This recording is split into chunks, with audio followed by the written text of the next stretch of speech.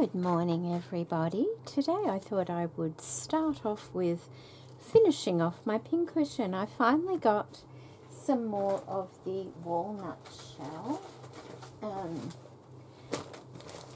The store finally got their stock in, which was really good. I'm glad I ordered it when I did, because it's apparently they were saying it's really hard to come by now. And instead of them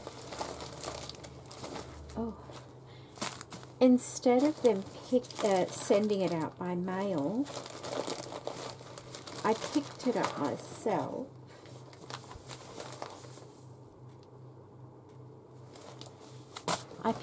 myself. And so was able to get 2 bags to replace the cost of shipping I'd already paid for. I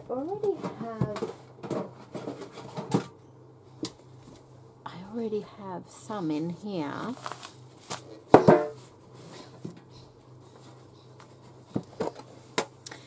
Okay, so that's what I've got left. That one can probably go in next. We won't need it all. I'm just finding a spot for that until I put it away. But as you can see, this isn't quite enough, so I needed some more. So let's see if we can finish this off, and I'll probably speed it up because I might make a mess. I have no idea. And this is, I think it's Anne Wood. She had a very simple tutorial. Sarah of Roxy Creations by Sarah has one on her desk, and me, along with countless other ladies, sort of fell in love with the whole thing. I'm a pincushion person. I love them in all sorts of styles and shapes and sizes, so wanted to make one, and it's very simple. I used an old pillowcase, a quilted pillowcase, which is sort of this colour here, and then I've just patched pieces of floral fabric and linen on it. I did leave blank spots, and even that I didn't stitch over it, because just so my pins don't get lost in it, so I just sort of stitched around the edge. What is that? Like an overstitch, there's a word for that. Did the running stitch on the back there and around the sides, and I've done a little flower garden at the front there. I've used a little bit of Crafty Me Shop trim on the front, a little bit of blanket stitch here, and I think that's it. But I do think it's pretty. So, oh, and some really old lace up there as well. So let's get it filled up, shall we? I don't think I'll need a funnel for it. I hope not.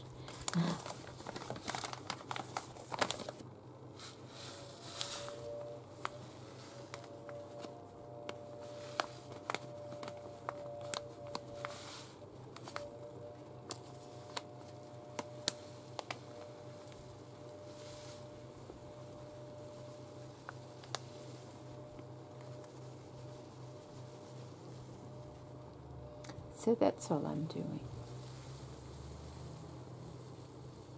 Just pouring it all into there. And with walnut shells, you do need it fairly firm, and they do keep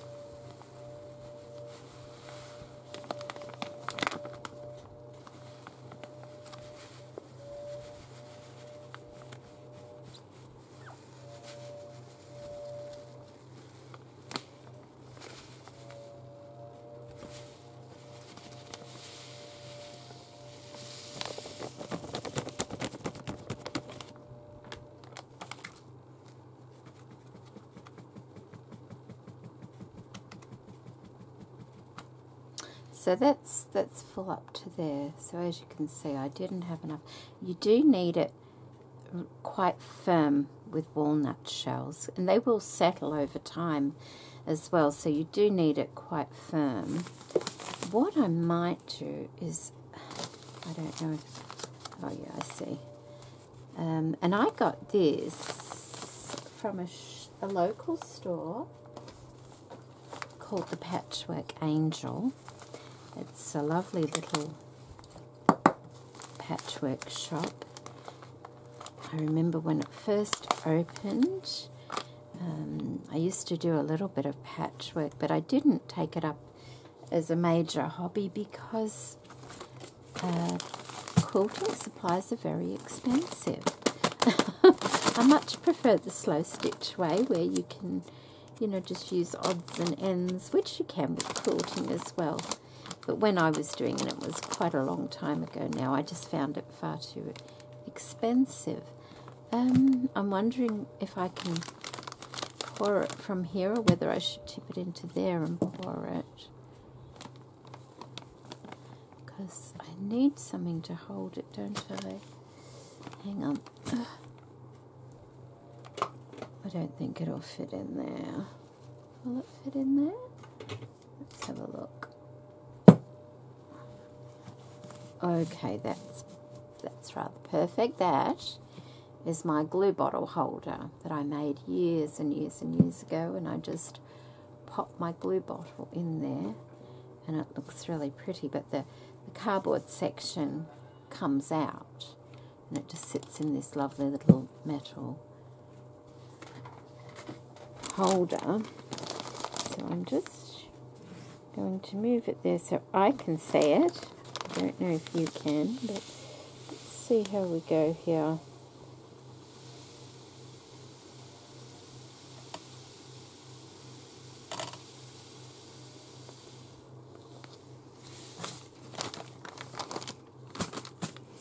Woo. Now, if I recall rightly, the tutorial said if you can't fill it right to the edge and you're worried about everything spilling out, to fill that last little bit with some wadding. But I can fit a bit more in there, I think. Okay, I think that's quite enough. Let's just seal that back up, and I've got a good supply of walnut shells now, don't I? So I might just get myself a little bit of wadding to stick in the end, and then I'll be back. Not wadding, sorry, you know, the fibre fill stuff. So I've got a bit there. I'm not sure how much I'll need. Might just need that much there. Oh, although it might be the right size. Yes, I think so. And what I need to do is just, I need a pin for my pincushion.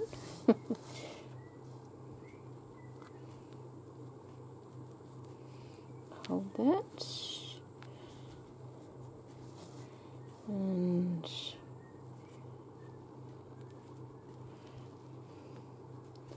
hold that. There we go. Oh, okay, so I tucked mine in, so I'm going to have to tuck it in. Let's go back and let me just... Okay, so I need to tuck mine in. That's okay.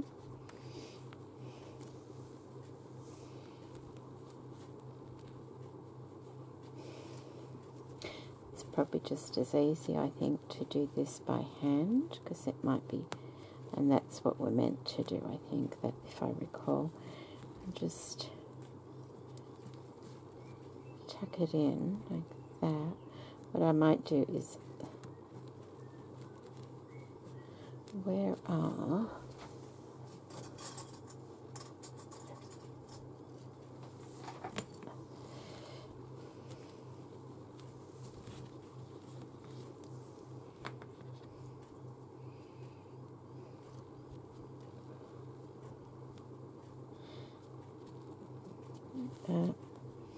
And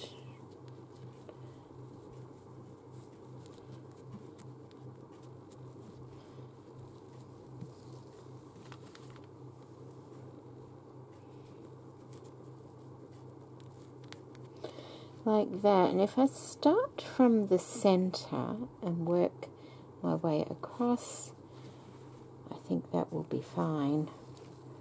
Yeah, that looks like it's in the center there. Just a nice strong thread. Okay, move that. And what do we have over here? To our normal, I think, what's that? It's a scan fill. Just skip over this part if you want to. I know this is the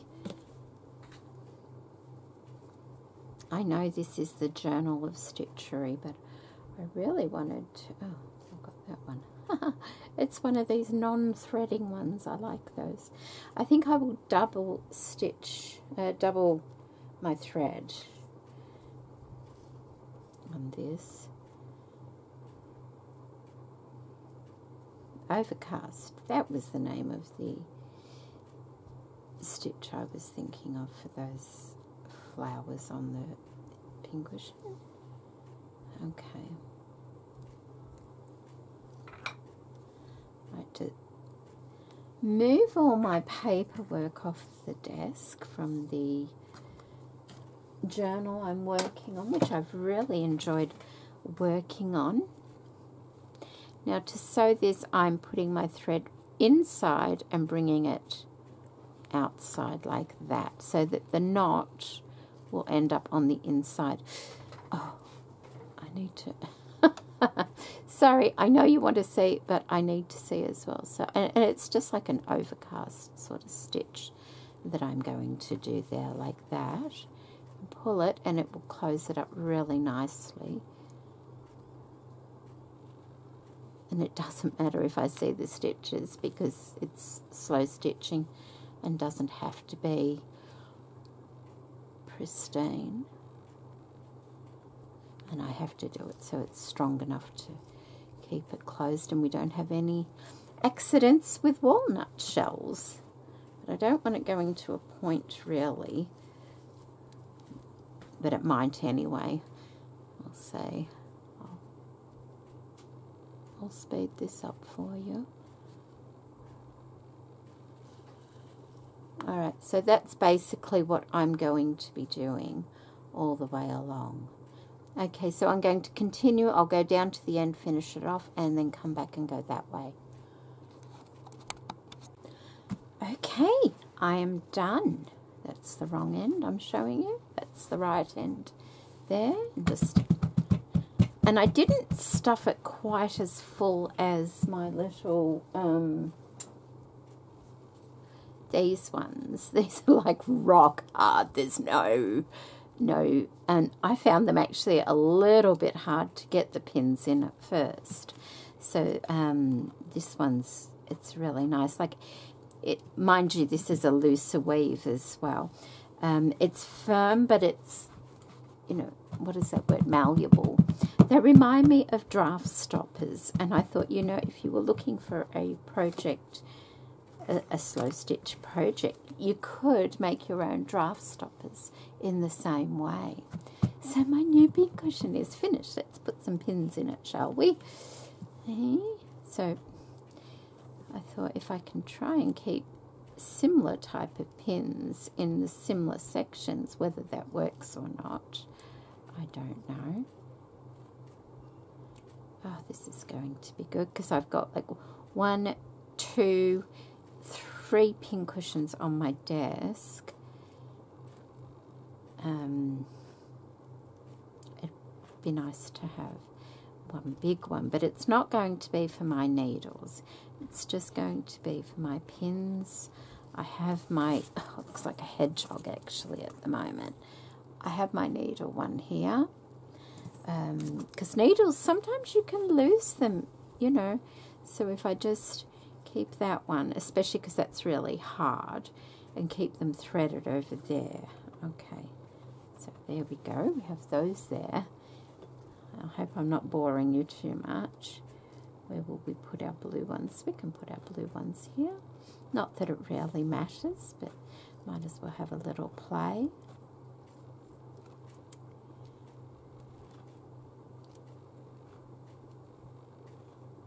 I love pincushions. I could make them all the time. I just love pincushions. I've got so many in various places, because when I finish using them for a while, then I'll just use them as an ornament somewhere. These little ones, see, this is my cricket one. This is quite a loose weave, and I'm scared that they're going to disappear inside of the pincushion. So we'll put these ones here.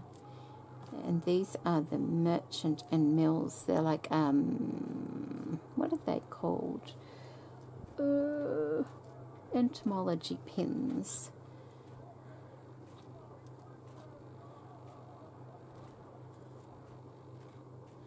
Okay, and some white ones. Oh, look at that. And the walnut does help to keep your pins sharp. I know it certainly helps. Oh, see, look. Oh, see, what's that? That is, oh, that got me. That is a needle in there. And it's gone straight through the pincushion. Okay, so that's why I'm keeping my needles over there, so I can, oh, that hurt. I don't think there's any more in there. That's why you, yeah, oh, okay, you don't want them too loose a weave. So although the linen is a loose weave, it has got the pillowcase behind it, which is quite a tight weave. And then there's wadding behind that pillowcase, and then there's the walnut shell inside. So where are we going to put that? There. Okay. Oh. Learn from that mistake. Okay. So, isn't that nice? I like new pincushions, I really do. Oh, okay, so see, that's how I made it. It's just a roll of paper on a slight angle, because this is on an angle. In the bottom, I've got a scrap, see that? That's been turned over because it got all gluey on one side. I put that in there, like that, and that goes in the bottom, and then I can either put it that way while it's full, but as it gets emptier, then I just put it that way, and I can replace that bit of cardboard, which I have done over the years, and that's what I keep my glue in. And it looks pretty while I'm not using it. There, and it takes the larger bottles as well. Oh, look at that. So we better keep that where we can see it. And I did the little garden on the front on purpose so that that's what I would see, and it looks pretty. Okay, so they're my scraps for my journal. I'm getting on with my journal. I'm doing that, so I'm almost ready to film another part of that. So I need to, got no room. I'll be back.